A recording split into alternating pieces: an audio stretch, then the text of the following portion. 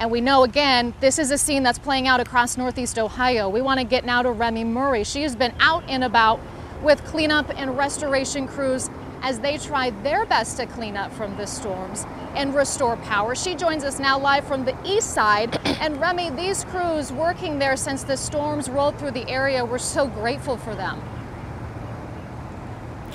Yeah, Katie, we've been here in Willoughby Hills for quite some time now, and the crews actually have power restored at a main road, but just behind me you can see this down power line where there's still work that needs to be done. Now, we are here in Willoughby Hills because when we were out in Kirtland, our service, it did not work, and there are obvious reasons which you'll see as to why we had no service.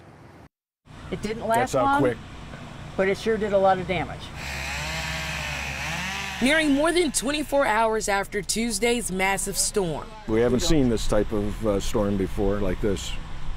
No, not in such a large area. We're getting a closer look at just how powerful those wind gusts were that swept through communities like Kirtland and Chester Township. We've had others that blew, but this one was just all there and then nothing. And it did all this damage. Thankfully, Jan and her husband, Joseph Kostrap, say their house is all in one piece. The house is fine. The deck needs some repair.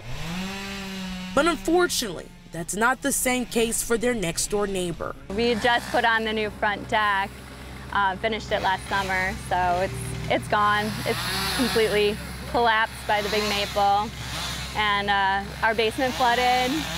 Yeah, part of our roof is chipped on the other side. While Amy Duffy tells me she's sad parts of her home have now been destroyed. It was very, very scary. She says she's thankful her village is stepping in to help her clean up the mess. My neighbor's houses all got hit.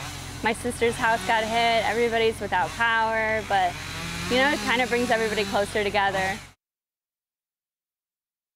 Now, as Katie mentioned, there is damage just about everywhere. We've been all across Northeast Ohio today, and the cleanup crews, they are steadily working to get to different residents' homes to restore order. So as those people living in Kirtland said, they are hopeful order will be restored soon so they can have power, drink water, and just get back to their regular way of life. Back to you all in the studio.